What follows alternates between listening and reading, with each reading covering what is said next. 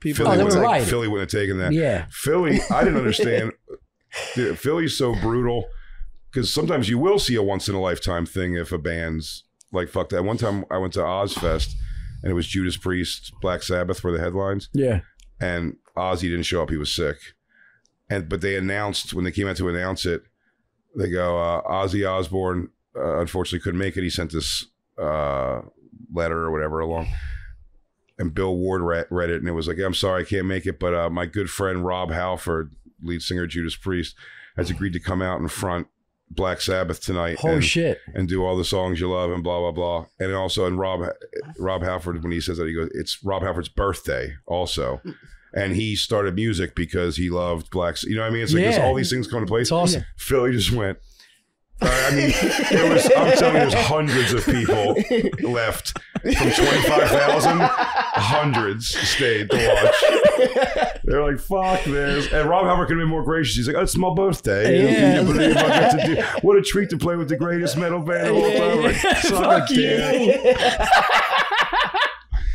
But Philly, my favorite. Do you have favorite Philly like things you saw like at the stadiums? Like, oh yeah, I have so many. Like, as far as just like, I love it. Like Philly stuff. The two for me were them. Well, just the idea, because it's happened so many times. Like how much they boo when Frisbee Dog like misses, but then the turn when he makes one, they go fucking nuts.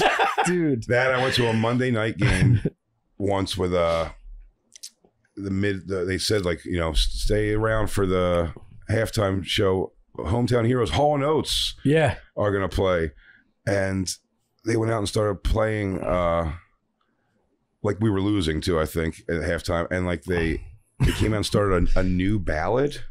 Oh, dude, you gotta play classics. It was crazy, and the place starts raining down booze. Yeah. And in mid-song, the sweetest couple of all time. in mid-song, it's a ballad. In the mid-song, he stops and he turns around to everybody, and he's like pointing to people, and he goes, she'll only come out at night. Yes. I mean, the immediate turn makes me laugh so hard. I like we hate you until we. That's what it's literally what Ben Simmons couldn't get. Yeah. I'm like, dude, you're diving for a ball away from being everyone's favorite. Like, what are you such a dummy? It's like starting a new bit on stage. You know it's bombing, and you just like slide into a classic. Yeah. Dude, I went to that. It was a Flyers Capitals playoff game. It was like I think it was Game 3, and it was the first game right after Snyder died.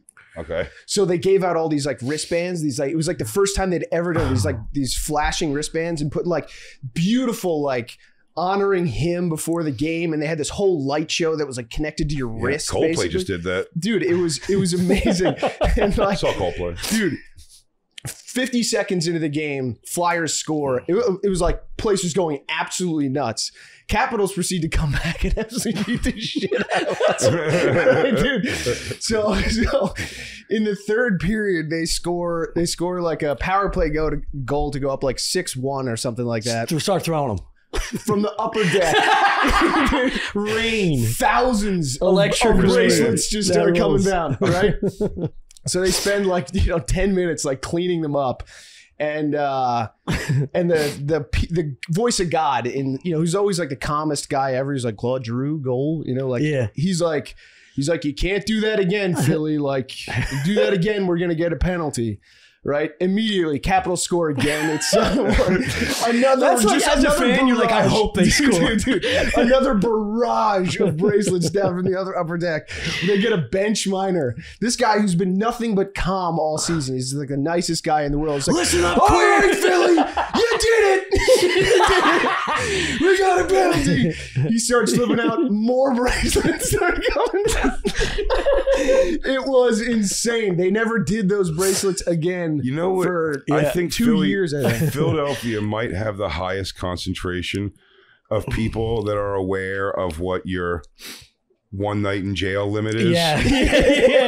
Do you know what I mean? Because everyone who started doing it at that point was just like, I'll sleep it off in the joint. Yeah. Like, I'll be home tomorrow. Also, honestly, like, they're just like, I've been arrested for the night before a bunch. Like, everyone just kind of gets it. I love that. Yeah, being there with my friends, it'll be fine. They can't arrest us all. You know what I mean? You're not throwing a Molotov cocktail. So like, I'm going to have fun. This is like, it's just like an extra boost for the ticket. It is you know? weird, dude. I don't know if it makes me a not good enough Philadelphia because I'm so passionate about the team. Like me too. the ones that I love too. Like, the Sixers, Eagles are like, I die hard on both. And like, I couldn't see any slight of the actual, like something they would do. If someone like grabbed me by my fucking face and pushed me and was like, Eagles suck. Yeah. Like, doesn't really matter what he said. Do you know what I mean? That's the weird thing. But I couldn't see getting into a physical thing.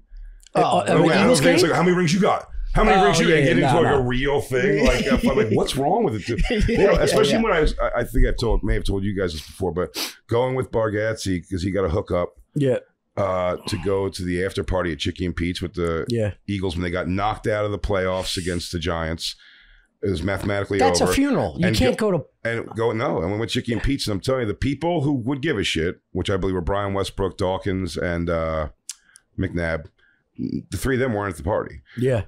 Maybe some other people too, but those were the three I recognized weren't there. Javon Curse, all these other people, dude, they were out talking to chicks and drinking and eating and having a good old time. And I was like... I don't even do that. Why would some guy go home and fuck? Exactly. I'm like, some guy goes home in this city and cracks his wife in the face 100%. For some fake reason over that game. And you guys are really just like, we're millionaires. And, dude, I remember vacation earlier this year. You also remember that they're like 20 something. It's true. You know what I mean? Kids, I remember like losing games in high school sports. And for like the first 20 minutes of the bus ride, just devastated. And then someone would fart or something. And then all of a sudden, it's just like, it doesn't matter if you lost the state championship. You just like, by the time you get home, everyone's fucking around. It's like, life goes on, man. That's actually the saddest part about Philly sports is like the level of passion it's embarrassing. Yeah. Like it fucks me up for quite some time when we lose our game, let alone a playoff game. Oh, like man. my ex-girlfriend you always be like on Sundays, like if they lose, she used to literally console me. It's so sad. Like I was in the locker room. She would like softly walk in the living room and be like, I'm sorry, baby. Are you okay? You start rubbing your belly. How sad that is, dude? Yeah. It's like embarrassing because you want to go. It's like, I'm fine. It's just like, give me 5 minutes. Yeah. Like, give me 5 days. I'll be fine. I sent everybody away once. I think it was when we lost to it was the Cardinals to go to the Dawkins, I think, last game as a Eagle. He cried in the press conference saying he thought this was the year. And I remember, and I think Soder and a couple other people, maybe Nate, and people were all at my house. And they were like, hey, like, what do you want to do now? I'm like, or we were all supposed to maybe go into the city for spots. And I was like, guys, just go. Yeah. I'm going to stay here. Go without me. Just go. Yeah. And they're like, what are you going to do? And I go, I'm going to watch this fucking Kevin Kolb speech. This everything that sucks about this right now. I have to go torture myself with. Dude, just watch the game again. When the Bucks beat us in the conference championship, it was right before the conference championship, I think in like 2003 maybe. The procession out of that stadium was, I still will never forget it. Like literally no one made a sound. All you heard was like fucking Air Force One shuffling down the steps. Was that the year that Ja Rule performed wearing the Tampa colors in the audience for the halftime show? I don't remember. That may have been a Falcons one too. What a fucking idiot. Jesus. But anyway, yeah, that was like, I went to last year I went to a playoff game, but like I try and avoid the real big ones because it's just, dude, when they lost the fucking Super Bowl in 04, 05? Yeah, 05. Yeah. I think it was 05. Yeah, Jesus Christ. I mean, West Philly everything was getting destroyed. Yeah. I remember with my friends just finding like any Mercedes that had that, just ripping that fucking, just destroying people's cars. I had so much. Yeah, I had so much felt terrible for that when especially when someone had the Jaguar or the Mercedes one, and you're like, oh, dude, you fucked someo's day pretty bad.